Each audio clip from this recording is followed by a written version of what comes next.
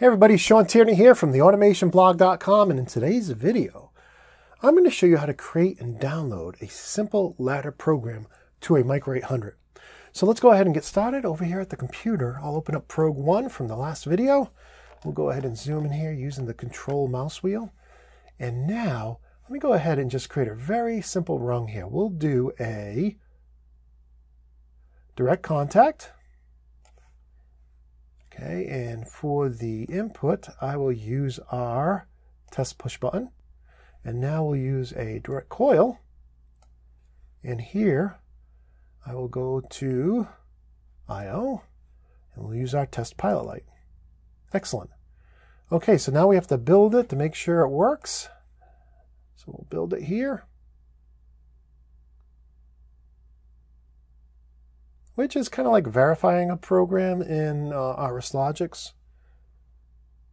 And now that it's done, we're going to go ahead and download it.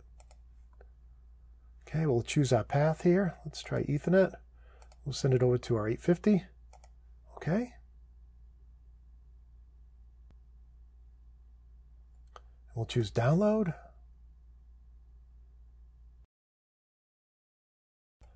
And it says if I accept the new Ethernet settings in this project, which I didn't set them up, it's saying it'll disconnect the controller from the network. Do I really want to download the new Ethernet settings? No, I don't. I'm going to leave the controller at the settings it is already at.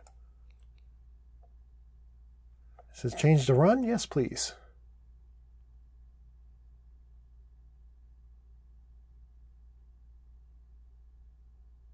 Okay, now we're online. So now, if I press digital input 4, that's this button right here, I should get the red light to come on. And when I let go, it goes off. And that's how easy it is to create a program and download it to a Micro800. Now, if you thought that video was helpful, please leave me a like and subscribe if you want to know about my future videos. And if you would like to learn everything you need to know to get started programming the Micro800 series, check out my video course over at nano-basics.com.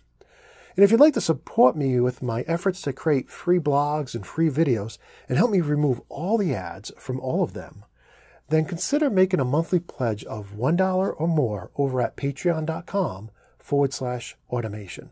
And until next time, peace.